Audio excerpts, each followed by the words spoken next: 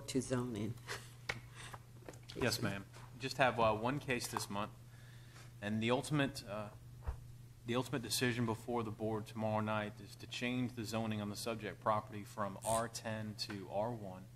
We believe the primary motivation is so that the applicant can move an existing home or remove an existing home from the property and move another one onto the property, which we would call an accessory dwelling. So with that, it went both before staff and the Planning Commission with recommendations of approval. No one spoke against the request at the Planning Commission meeting, and we think it'll be ready for your consideration tomorrow night. Mr. Davenport, I noticed that, or I think I noticed that this is a track out of a subdivision plat. Is that correct? Yes, sir. Okay, so there will be no overall effect on the balance of the subdivision? No, we don't anticipate. That was one of the options, sir, that we gave them was, you could subdivide this property, but they chose the rezoning instead. Okay. Any other concerns?